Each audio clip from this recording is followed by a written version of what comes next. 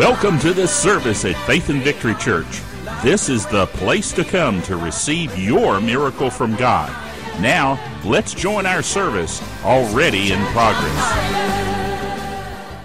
Let's just go ahead and read maybe the first 5 or 6 verses here. This is a true saying, if a man desire the office of a bishop, he desireth a good work. A bishop must then be blameless, the husband of one wife, vigilant, sober, of good behavior, given to hospitality, apt to teach, not given to wine, no striker, not greedy of filthy lucre, but patient, not a brawler, not covetous, one that ruleth well his own house, having his children in subjection with all gravity. For if a man know not how to rule his own house, how shall he take care of the church of God? Not a novice, lest being lifted up with pride he fall into the condemnation of the devil. Moreover, he must have a good report of them that are without, lest he fall into reproach and the snare of the devil. Let's just stop here. We'll kind of jump on here. These first 7 verses do deal with the office of a bishop. This word translated bishop is also translated pastor, bishop, elder, and they are interchangeable terms. Okay? So you could call me Bishop Taylor. All right? You could call me Elder Taylor. You could call me Pastor Taylor. Tomorrow at school, they'll be calling me Big Dog.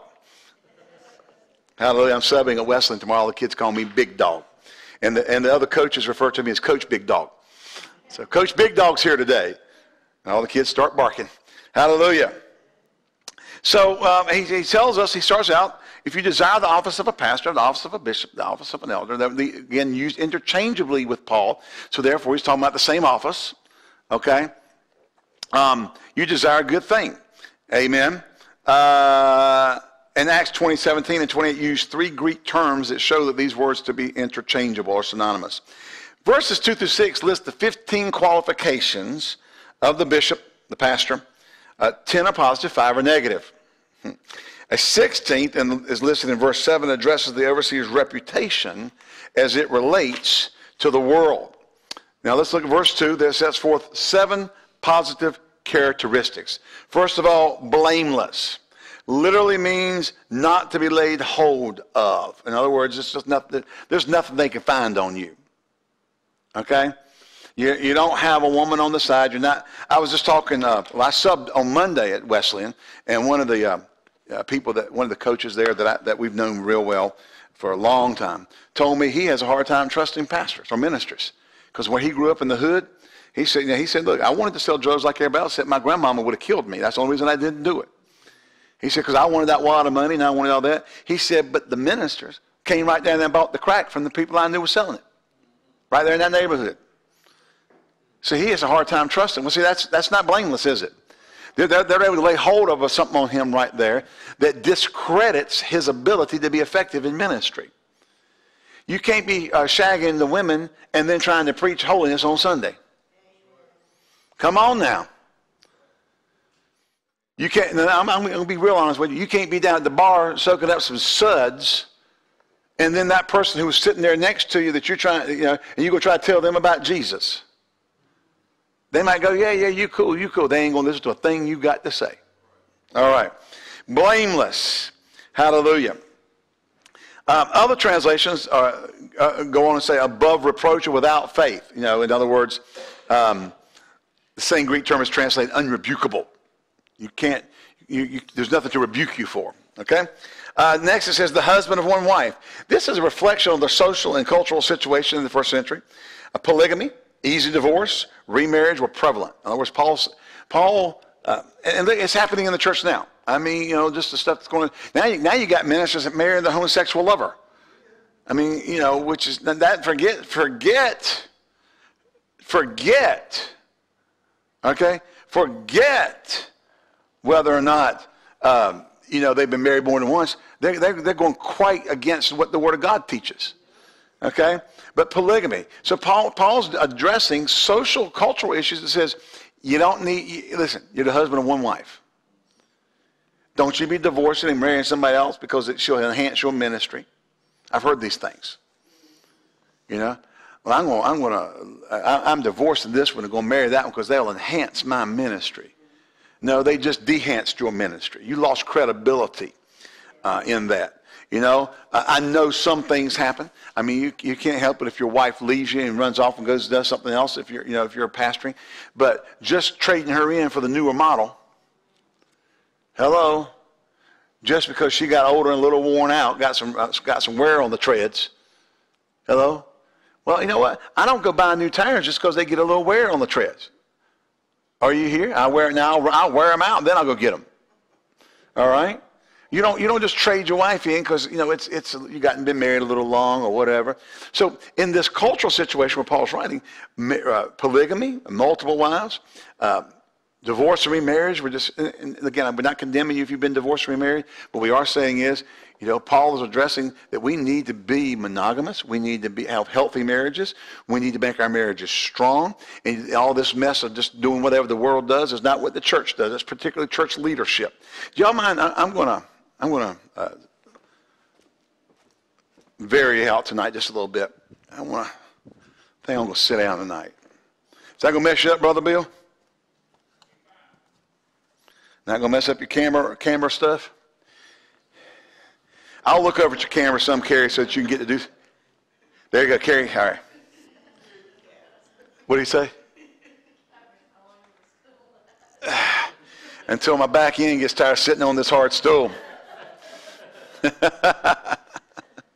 Hallelujah. Okay. So the husband of one wife, so we're dealing with that era where polygamy, easy divorce, remarriage, they were prevalent. So it's just, in other words, there was a issue or there was a crisis in marriage. And we're having the same thing today. And Paul's saying, you need to be monogamous. You need to be committed to your marriage. You need to demonstrate by example how to have a godly, lasting marriage. Okay? So the husband of one wife. Hallelujah. So actually Paul's teaching that monogamy is a requirement to be a pastor. So he must be a one-wife man. Marital entanglements beyond the one can bring discredit to his position and a reproach on the church. Now, you've been around long enough to know when the pastor runs off with another woman in the church and then he's going to go back in the pulpit, there's a whole lot of discredit to him and a whole lot of people talking outside that community about, that church, I mean, he left his wife with that organ player. They was running around for 2 years.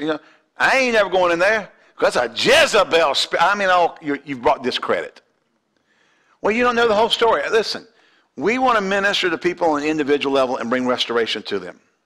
But at the same time, we need to preach an ideal and a standard where we say, ministers, you need to make sure you keep your marital house in order. And live right.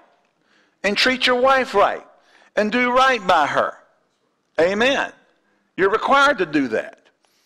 Amen. A number of years ago when we came to Greensboro and we were here, and I guess we only been here for just 3-4 years. And they had this pastor up in Danville.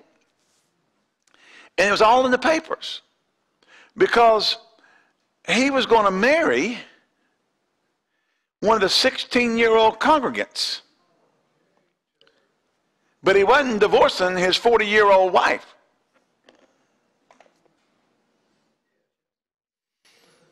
Yeah. See, what had happened, she gotten kind of old and out of shape, and he had started going down to the gym and getting in shape, and he's going to trade in mama for the 16-year-old baby. Yeah. Well, no credit to him, okay?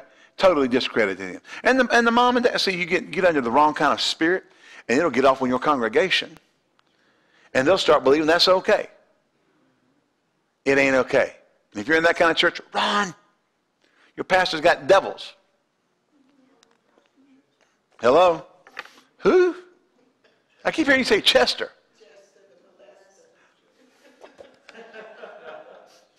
Never heard that one before. All right. Sober here means temperate and specifically free from excess, having a well-balanced or self-controlled life of good behavior. So sober means to be temperate, free from excess. We're not being excess about anything. even doctrine. Amen? We're to be balanced in doctrine. We're to be sober in life. We're not getting crazy about anything. You know? Some people go off on tangents.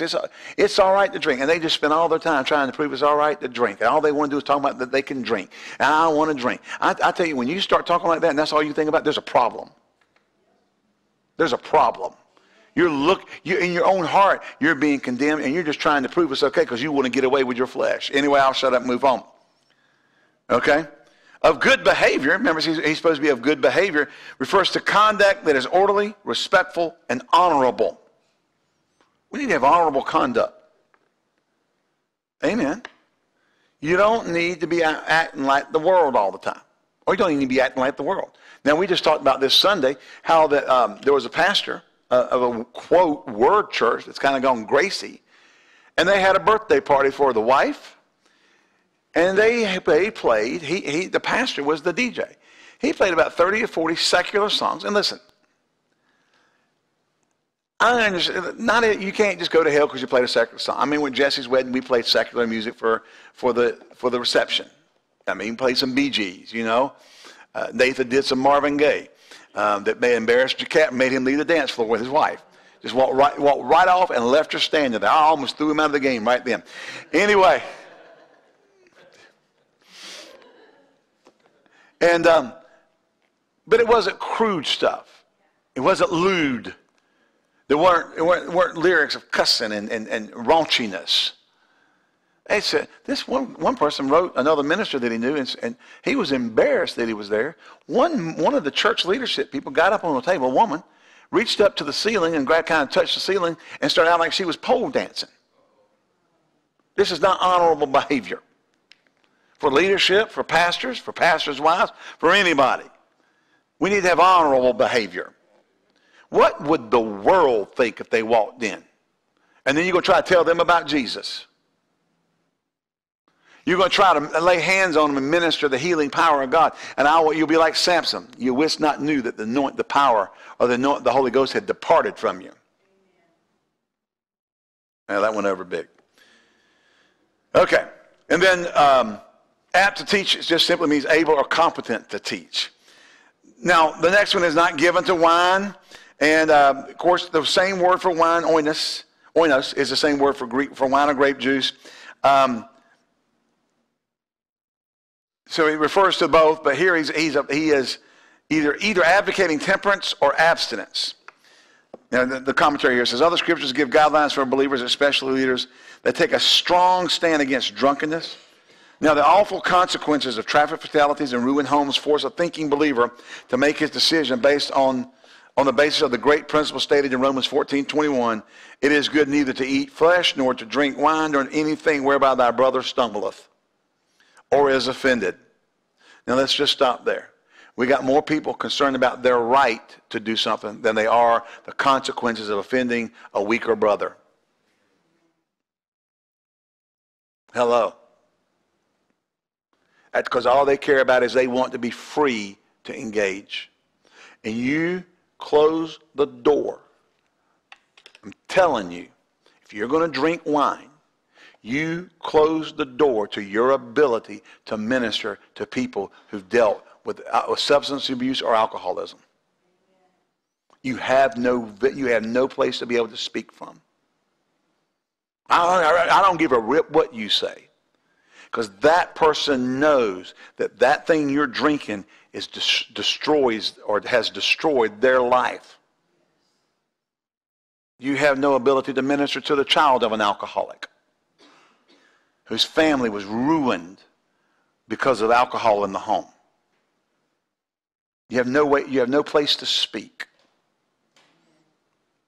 Now, you might get mad at me and you might run off Simon under grace. I don't ever give a rip what you're under. We are here as ambassadors for God, the extended hands of Jesus Christ. We are here to minister to people, and all you want to be able to do is get your little Chardonnay or your little red wine or your little white wine or your little cognac or your whatever, your rum, your long neck beer, and go sit down and drink it out in public with your rest of your Christian buddies and talk about how free you are, and you're damning someone sitting over there who's watching you, and he listens to you talking about the Lord, and they're all messed up. It is more than about you.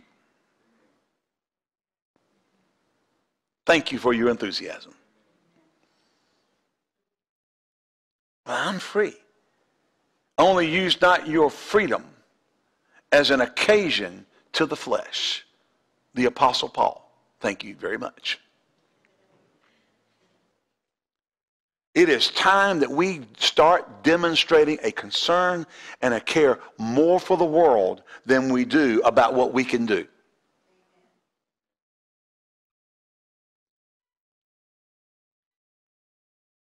He whom the Son has set free is free indeed. But our liberty is not a liberty to serve the flesh.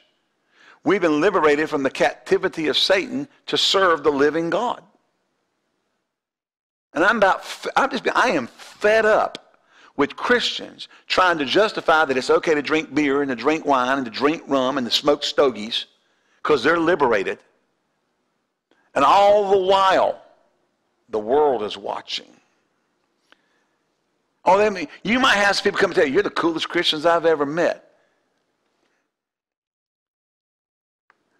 Don't listen to the people who blow wind up your skirt. There are people that will live and be destroyed because they saw you drinking. Because you had to be free. And your freedom became an entanglement in their life. Because the very thing you're doing under the guise of your liberty in Christ is a thing that has destroyed their life. Hello.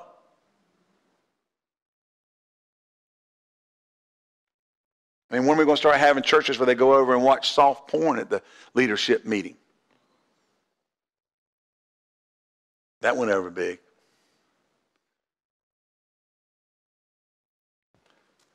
Is anybody in the building? Turn the lights up. Son. Got real quiet on that one, didn't it? I said, didn't it? Hallelujah. Well, you guys over here on the side can sit comfortably unless I get up off of here, which might happen. Okay. Well, now that everybody's so thrilled about that one, and I know you people that are watching, the people who are monitoring us, wanting to see what we say or don't say, go ahead. I don't care. I'm more concerned about the souls of lost men and women and people who are bound by things than I am about your freedom to do whatever you want to do. Because you're really not free to do whatever you want to do. I'm a servant of Christ. I'm a bond servant of Christ. My actions are yielded and submitted to his authority and will and rule. And if my actions bring disgrace or bring reproach on the kingdom of God, then my freedom is no longer freedom. And if it causes people to stumble, hello, amen.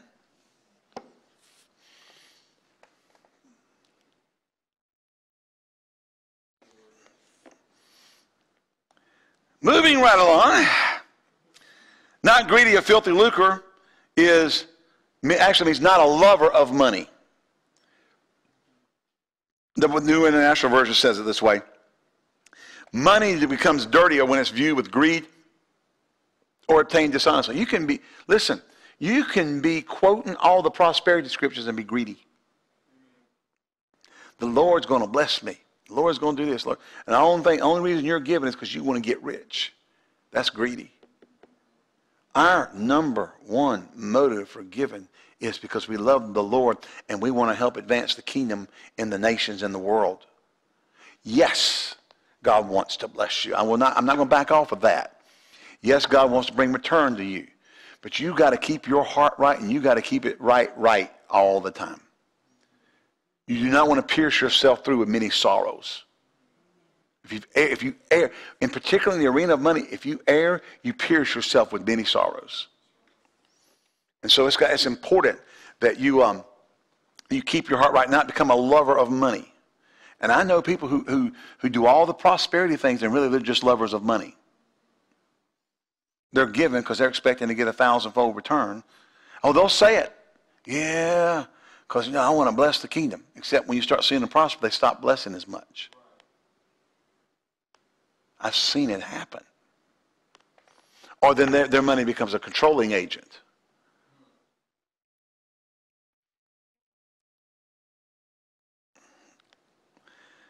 Okay. How many are enjoying this so far? Yeah. I would like to know it. Okay. The only positive characteristic in this verse is the term patience, and its meaning is to be gentle or peaceable. Then it's followed right back up that, patient but not a brawler, which is the contrast into being patient and gentle and peaceable. Not a brawler. The literal meaning is abstinence from fighting, and describes someone who's disinclined to fight. In other words, they want to walk away from the fight. I know some folks. I know some people. They are ready to fight at the drop of a hat. Matter of fact, they'll get their own hat, take it off, and drop it so they can fight. I mean, if you cross them, if they perceive that you have crossed them, they are ready to cut your head off. Hello. We can't be, we need to be disinclined to fight. We need to be looking for ways out of the circumstances. Soft answer turns away wrath. We need to be finding ways to not have a fight instead of looking for a fight. Hello? Some folks just looking for a fight all the time. Okay. And then now we're down to verses 3, 4, and 5. Verses 4 and 5, or actually chapter 3, verses 4 and 5. 4 and 5 deal with family relationships of the spiritual leader. He's one that rules his own house well. The Bible views the father as the head of the marriage and the family. The parenthetic question is, in verse 5, is a strong argument for qualification. With all gravity, it says with all gravity, does not mean with strict reserve or somber sternness. The sense is with complete dignity. In other words, you don't cuss your kids out. Now, I know parents. We've had our kids come home from high school back when they were the girls were in high school. Well, none of them are in high school now. But talking about friends, their friends will come over and talk about how their dad drops the F-bomb on them. But then goes to the chapel and talks about how the Lord's using them to minister to youth. And at home, they're F-bombing their kids. There's no dignity in that. And you have zero respect out of your children when you do that. And I'm going to tell you something, parents. You're going to have time in your life. You're going to have to repent to your kids. You chastise them too harshly. You chastise them incorrectly. Amen. Don't you be some bonehead when you've made a mistake. You say, well, I ain't telling them I'm sorry. I'm the daddy. You'll gain more respect and more authority in your children's life when you've made a mistake and you tell them, I was wrong. I shouldn't have handled it that way. You were wrong in what you did, but I shouldn't have handled that the way I did. They'll respect you more. Don't you be cussing your kids out. That's just wrong. I said, that's just wrong. That's not with honor. That's not respectful. Okay? So have dignity. Being a leader demands experience and wisdom for making decisions. Mary says here, for a man to know how to lead his own house. I'm sorry, I jumped down one word. Yeah. Verse 6 is not a novice being lifted up with pride.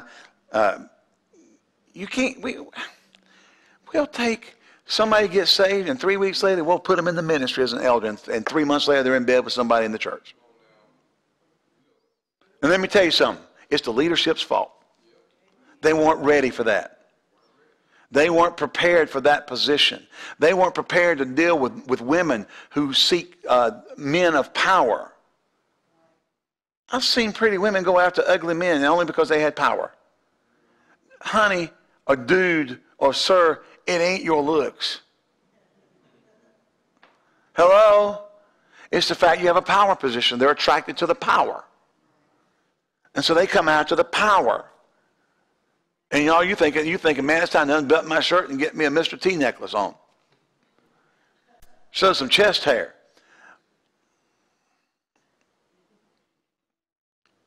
You just ain't all that. We don't put novices in positions.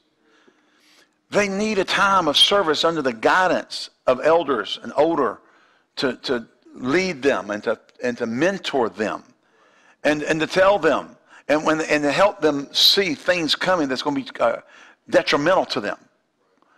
And not just stick them in there. And that's why I said, not a novice. The devil will come after them and eat them alive. But they can preach. Well, then let them preach under the guise and tutelage of overseers who can guard their life and not put them into a place yet. Give them opportunities to grow in a safe place. Hello? But he's called, we're going to ordain him. Well, he says here, not a novice. Why? Lest being lifted up with pride, he fall into the condemnation of the devil. That novice thing will get your clock clean. Amen? The word lifted up in pride literally means wrapped up in smoke. You'll get so caught up in the aura of what you're doing, you forget about who you are. So pastors, church elders, you got young men that you see the call on, great. Mentor them. Protect them. Protect that anointing until they've matured and they're no longer a novice and they've been trained and they've been developed. Don't stick them in a place where they're going to fail. I mean, in most cases, if you do it wrong, they're just destined to fail. Oh, they're destined for great things. Not if you disobey the Bible. He says, don't put the novice in. Particularly here, we're talking about the office of a pastor. Why? Because pastors counsel people. Now, we have a rule here. Y'all know what our rule is? I don't counsel alone. Now, me and you may be in the office and nobody else in the office, but the door will be open and there will be other people in the building. Why don't I counsel alone? Two reasons. One is anybody can say anything they want to say and you have no defense. Two is I don't trust anybody's flesh, including my own. Oh, aren't you more mature than that? No, I'm smart enough to know flesh is flesh. Right circumstances, right situations, flesh can get you in more trouble than you'll ever get out of. So what do? We are the circumcision, which worship God in the Spirit and have no confidence in the flesh. Or we can say it this way, don't trust the flesh. I don't trust the flesh. Yours, mine, ours.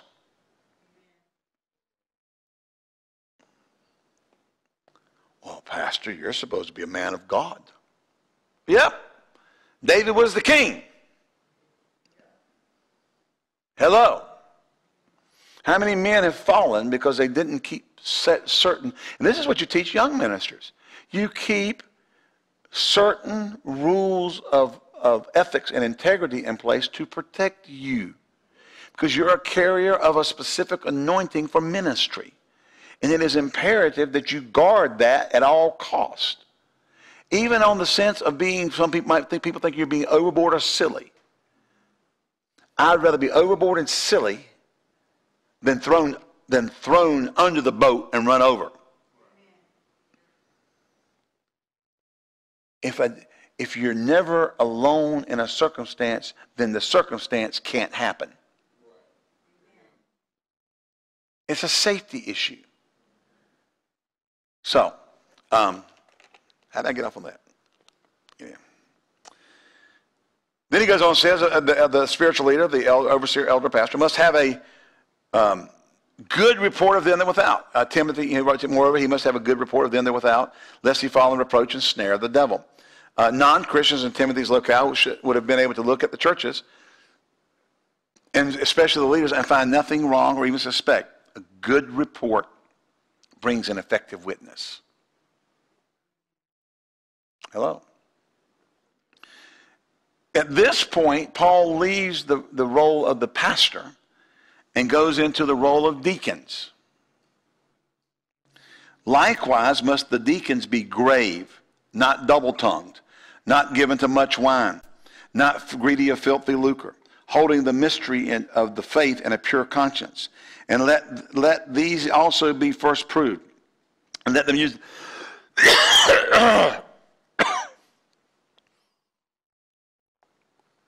let them use the office of the deacon, being found blameless. Even so, their wives must be grave, not slanderous, sober, faithful in all things. Let the deacons be the husbands of one wife, man, that's a theme, ruling their children and their houses well. For they that have used the office of a deacon well purchase to themselves a good degree and great boldness in the faith which is in Jesus Christ. All right, let's back up here. Let's talk about the deacons. Now, the deacon board is not the bunch that runs the church. I know in congregational rule churches, the deacon board are the 5 businessmen in the church who get in there and tell the pastor what he is and what he's not going to do. Study it. The deacons fed the widows. In the book of Acts, they had to choose out 7 men full of faith and the Holy Ghost to take care of ministering to the Grecian Jews' wives, or the widows, the Grecian widows, because they weren't getting ministered. And they said, choose out 7 men full of faith and the Holy Ghost to attend to this matter. We're going to give ourselves to the Word of God in prayer. We now have, in congregational rule churches, the deacons all think they run the thing. Well, just because you know how to run a business don't mean you know how to run the church. Hello.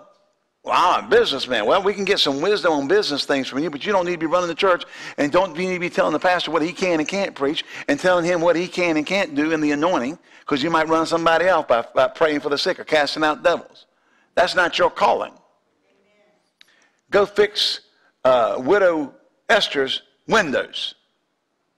Go get you a hammer and a nail. That one ever big. All right. All right, so this section, verses 8 through 13, lists the qualifications for the office of a deacon. Now, several of these were given also for the pastors, and they're repeated. But the deacon, the servant, the minister, all come from the Greek word diakonos, okay? It's the collective term for deacon is a special word for a class of helpers that was subordinate to the pastors and elders, okay? Acts 6 gives us the picture of the first deacons. Deacons first must be grave, serious, worth of honor, respect. Deacons are not to be double-tongued. That means saying different things to different people or giving to reputation as a talebearer. Okay?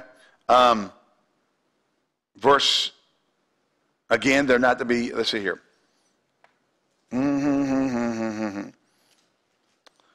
The word mystery, verse 9, holding the mystery of the faith is a pure conscience.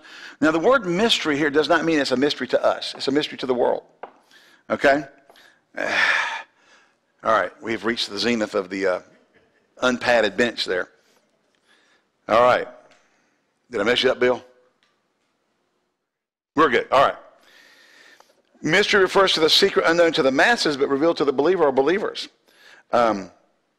It's connected with faith. It means the truths of the gospel revealed in Jesus Christ. We are, we hold the mystery of the faith in a pure conscience. We are holders of the mysteries of the faith in Jesus Christ. And we're to do it in a pure or clean or clear conscience.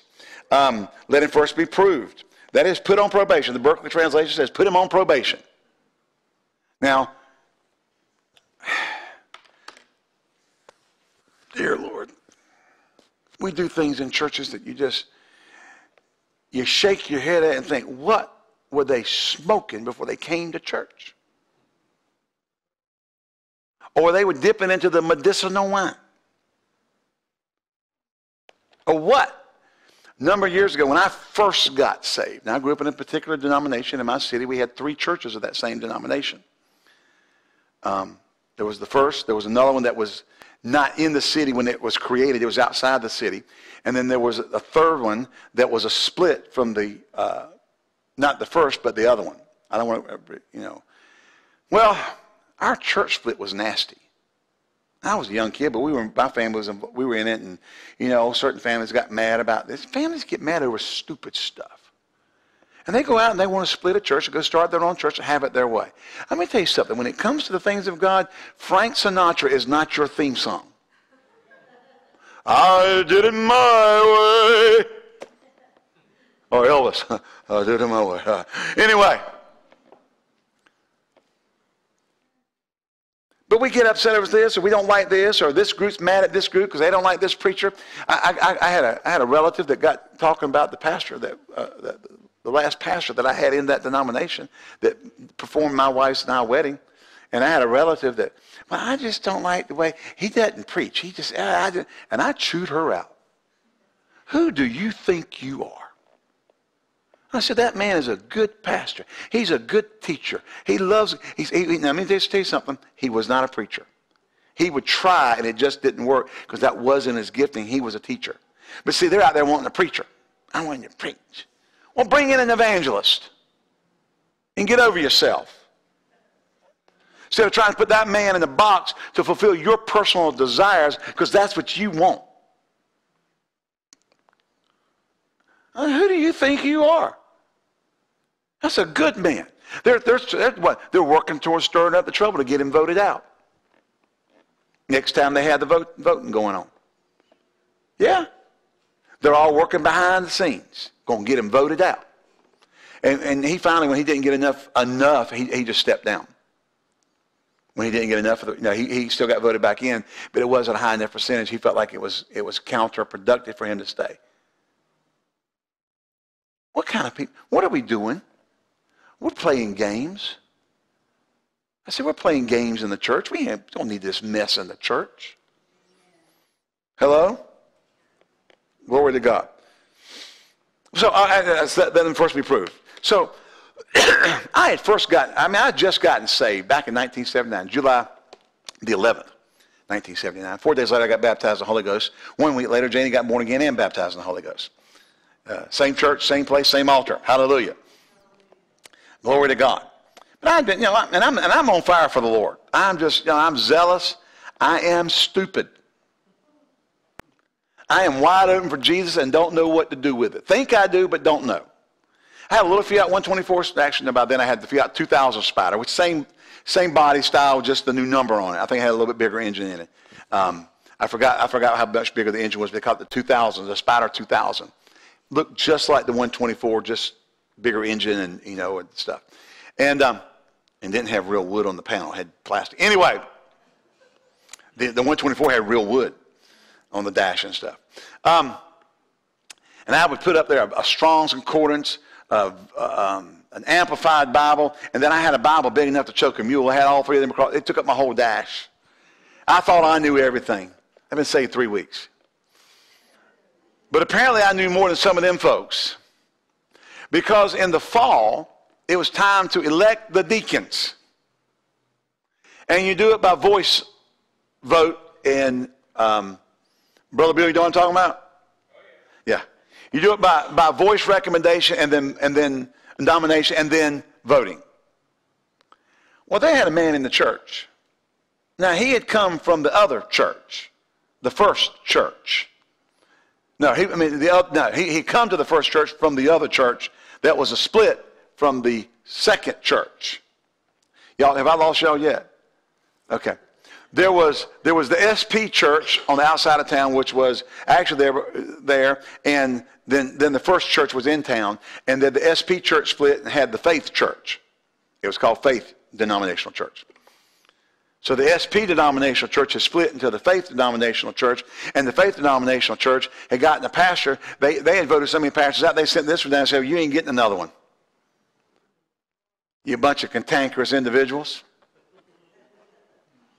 Now, we had a Halloween party over top of the pulpit area while the building was being built. They hadn't finished it. We had a Halloween festival right in, costumes and everything, right there in the middle of the church sanctuary.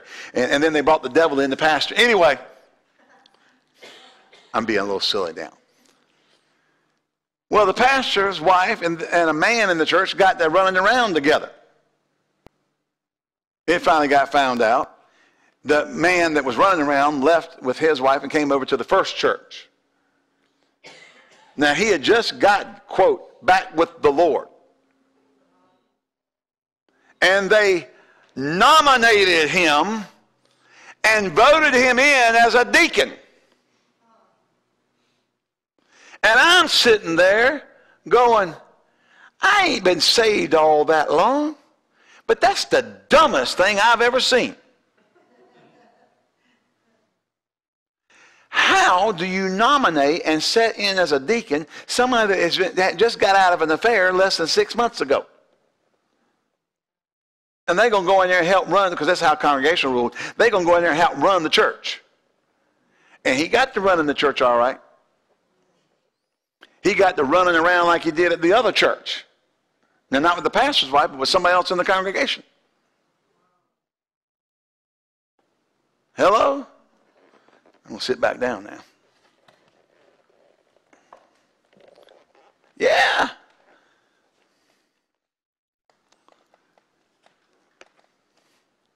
Not a novice. He must be proved.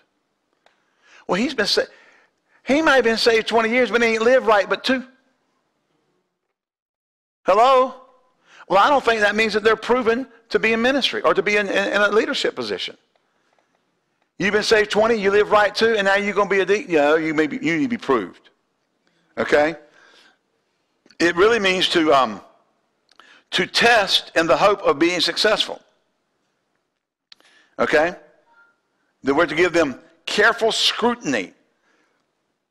And then they're being found blameless. So then they need to be found blameless. You need to scrutinize them.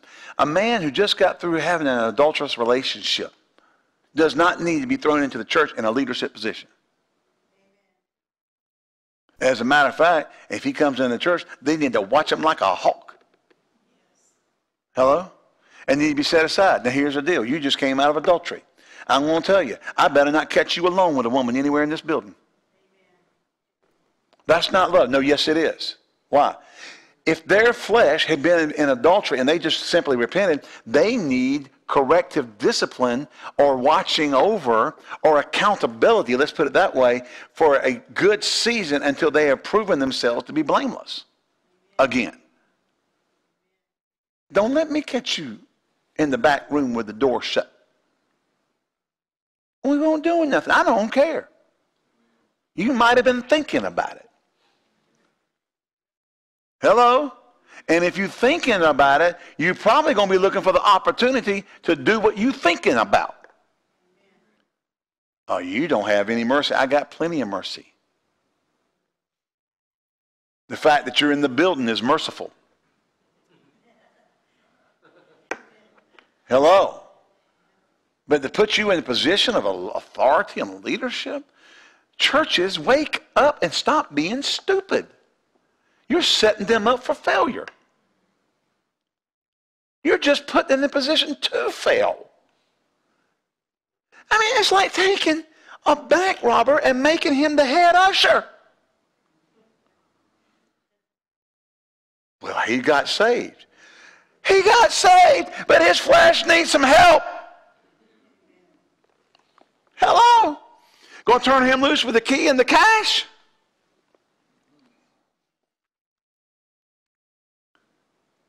I heard Philip Godot tell a story one time. They had a secretary or a board member. Now, I can't say the things Philip Godot said because he could get away with saying what he said, but I can't say it. That man stole $50,000 from the church. And he was running for city council. That's what he was a city politician. And Philip Godot is going to go down there, I think he's in San Francisco or Sacramento, maybe Sacramento. And he's going to confront this guy. This guy's going to give a speech on his politics, and they're trying to pull him outside. Pastor Godot, you can't do it. We got to stand with our people. And he said, that stole my money.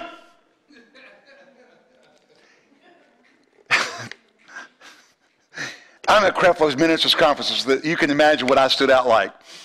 But I'm in the floor. They said, no. You don't stir up any trouble. We're a community. I don't care. That stole my money. Now, you know how black folks are when they start talking like that. They all think it's hilarious. This white person did too. I am laughing so hard, and they all looking at me like, yeah. I'm down on the floor. I'm just about to turn around beating my chair because he kept saying it.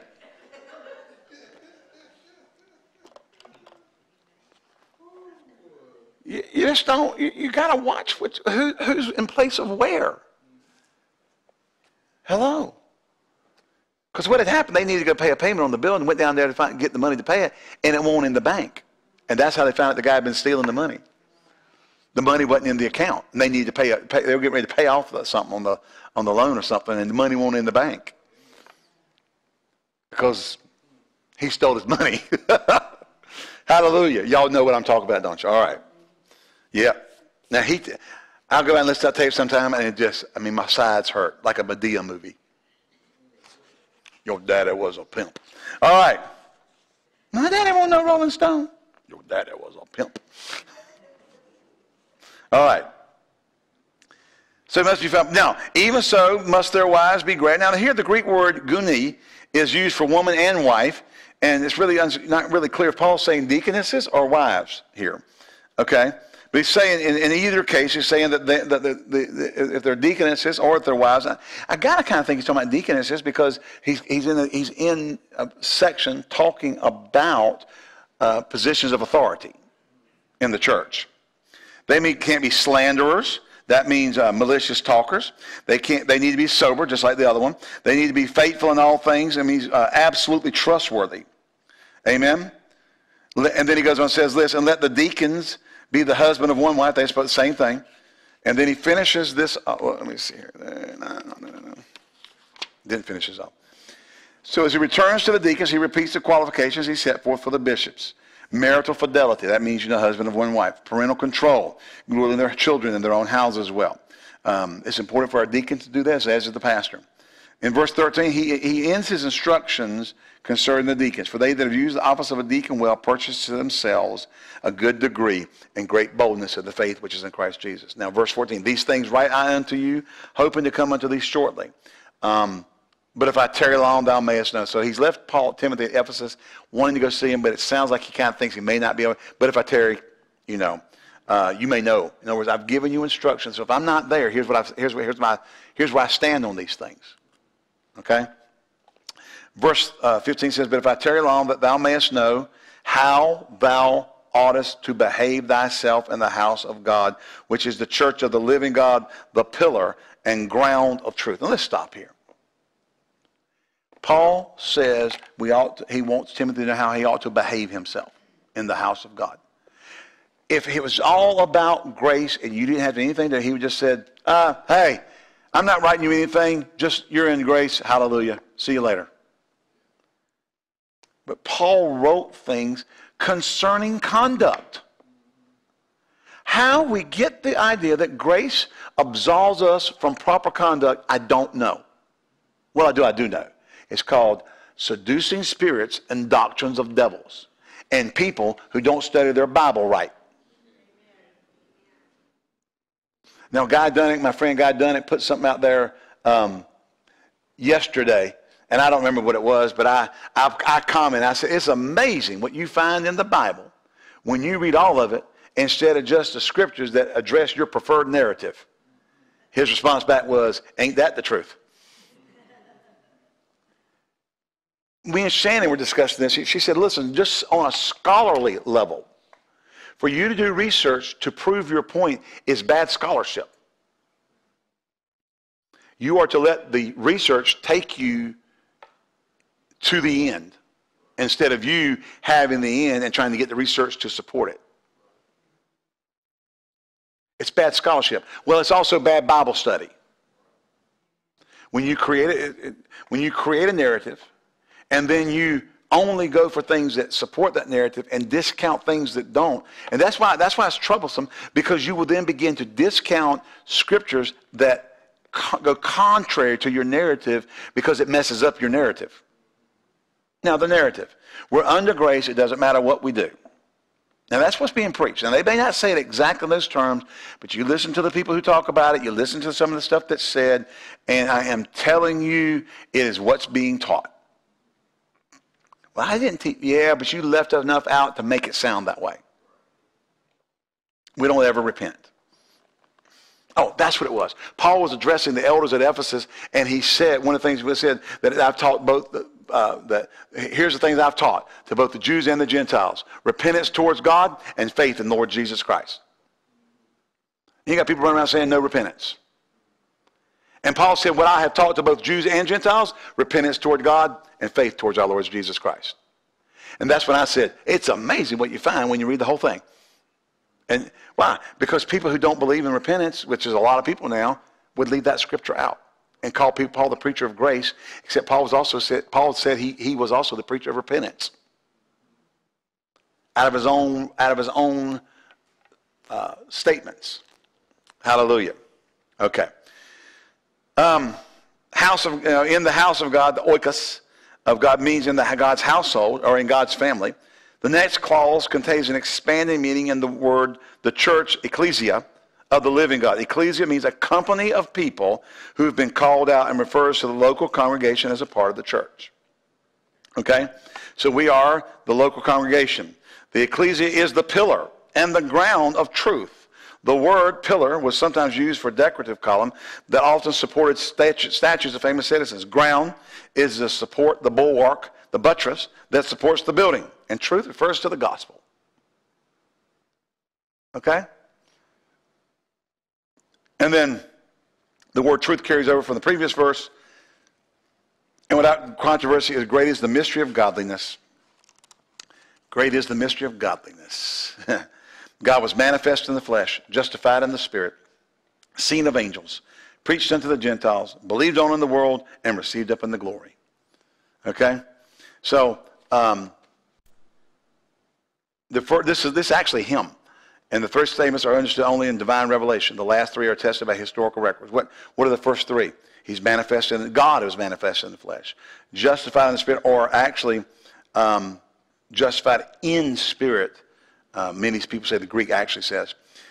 Seen of angels. That has to be by revelation. We wouldn't know any of that. And then the third are historical records. He was preached unto the Gentiles, believed on in the world, and received up in the glory. Hallelujah. Amen? We trust that you were blessed by the Word of God and the flow of the Spirit of God in this service. If you would like to contact us, please write us via email at office@fvc.org or using our mailing address, P.O. Box 7752, Greensboro, North Carolina, 27417. If you would like to contribute to our ministry, please go to our website at www.fvc.org and click on the Giving Online button. Thank you, and may God richly bless you for your giving.